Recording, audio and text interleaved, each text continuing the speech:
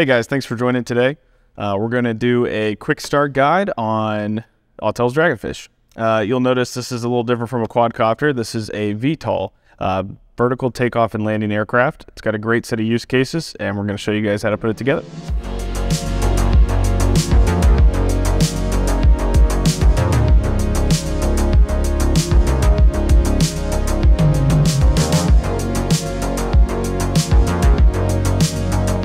So today I'm going to start with the tail first.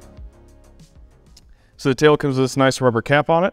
So all I'm going to do is pop that off, throw it back in the case, make sure I know where it's at.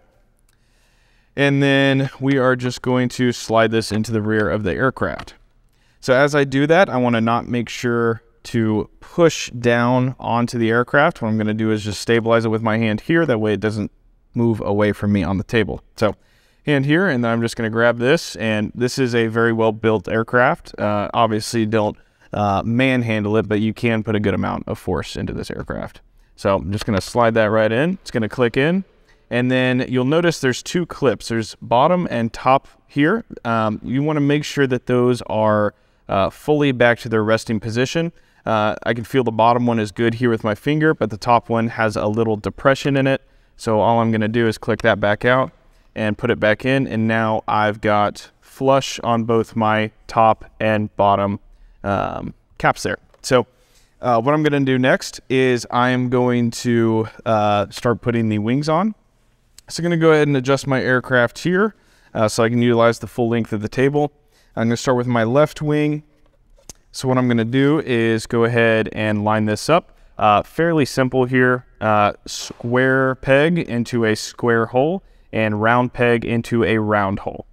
So I'm just going to line that up, and you will quickly be able to tell if you have the wing on the wrong side of the aircraft, and line that up. That's going to slide in nice and easy on this side. And then this latch, fairly simple design. You're just going to find the hook there, go ahead and latch that down. There you go, just like that. And then you're going to throw this cap back down on top of that latch. So this cap will not close fully if this latch is not secured properly. So it's one of the safety features of this aircraft. So we'll throw that back down, make sure that's nice and flush. Now you'll notice, obviously, the aircraft is going to be weighted to one side now. So I can let this just rest here on the table. If I'm outside or on concrete or on top of a table outside where there's a lot of wind, I will probably want someone to stabilize this side while I put the other wing on. But in here on my carpeted table, I feel perfectly fine letting this rest on the table. So I'll go ahead and get my second wing here. And I'm going to let that rest there. And my second wing, I'm going to do the same thing. I'm going to pop this up, find my alignment, and slide that right on. Again, I don't want to push down on the aircraft when I'm putting force on it. I just want to grab it from this side so I have good leverage to get that into the aircraft. So this last little gap here, no big deal if you can't push it in all the way. This latch is going to help you secure the rest of that. So as I'm closing the latch, it's going to pull that wing in nice and snug. And then I've got my top latch, and now I am good to go. So next what I'm going to do is work on my payload. So I'm just going to maneuver the aircraft a little bit to my advantage so I can reach it. Come around the side here. So first and foremost, I'm going to get my payload ready. So I'm going to take off this cap, and again, make sure I keep that in my case. And then I'm going to remove the dust cover from the top of my payload. So you'll notice there's a little black button here. So all I'm going to do is depress that, and then I'm able to slide my dust cover right off. And then next I'm going to go for my dust cover on the underside of the aircraft, and no button there. I'm just going to twist and pull that right off. Now what is really nice is that both dust covers can actually click together, and that way I know I'm not going to lose them. They're both together in one place, and that goes, of course, back into the case. So next I'm going to go ahead and pop my payload on.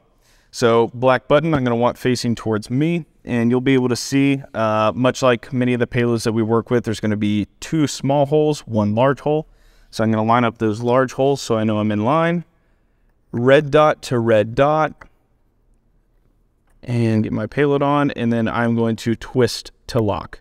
Now, when I just twisted that to lock it in, I heard a click, and I can see and feel that that black button is now back to its resting position. That means that it is locked in fully all the way. And what I'm going to do is just do a nice gentle rotation on the top of that payload to make sure that it is secured to the aircraft. So now that that's good to go, I'm going to rotate my aircraft again one more time, and we'll go ahead and set these batteries in. So on the bottom of the battery, you're going to see where the connections are. Make sure you look inside and that you're going in the proper direction. They are shielded by some plastic shrouds, but of course we don't want to jam the battery down in the wrong way to protect those contacts. So I'm going to gently set that in, and then my other payload, make sure my contacts are good, and set that in there as well. So again, especially with the batteries, because this is where this is going to occur the most, I do not want to push down on my landing gear. Like I said, this landing gear is very sturdy, but over time, the more and more I press down on the aircraft, the more and more I wear those out and a chance for those to break. So I'm just going to put my fingers underneath, and I'm just going to latch this battery down and in. And I just want to make sure that I hear the click from these buttons. So you'll see now that that is flush. Same thing with the tail wing. We just want to make sure we feel that latch is very flush there on both sides. Come around to my rear battery, click that in as well. And just like that, with one click, I've got flush on both sides. And now my aircraft is ready to be powered. But before I do that, there are these plastic caps that keep the rotors here from moving freely in the case. If they do move freely in the case, there's a chance that they could get closed wrong inside the case. So it's really nice that they gave us these little plastic caps. And they're super easy. We call them rockers because all you got to do, rock it to one side, and it's going to come straight off. That's going to go back in the case along with our second rocker here. So just pop that right off. Now these can move freely, and we're good to go. Throw those back in the case, and we're ready to fly. Last thing you got to do before you fly is take that pitot tube cover off, and should be good to go. Thanks for joining, guys. Hope this helps you out, and please feel free to reach out if you have any more questions about this aircraft or anything else that we may be able to help you out with.